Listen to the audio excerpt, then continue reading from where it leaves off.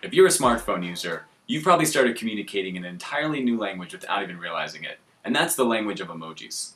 Emojis are those little smiley face and other icons that people use in text messages, and they've become popular with people all over the world of all ages. And just the other day, I got an email from TripAdvisor where they actually used the airplane emoji in the subject line to get my attention.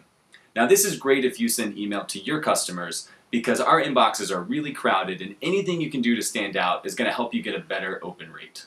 So I did a little research. I want to show you how to actually work emojis into your subject lines and your other customer emails. So as you know, you're probably working on a PC or a Mac when you design these emails, and emojis are only available on smartphones. So there's a website that I'm going to link to below the video where you can actually copy and paste any emoji and make it show up just as if you typed it from the smartphone keyboard. Now, I found out that this works in Gmail, Yahoo Mail, Mac Mail, and most of the newer Outlook, so it's becoming pretty supported. So think about how you can use an emoji in your emails to actually stand out in the inbox. But I would advise you not to use this emoji.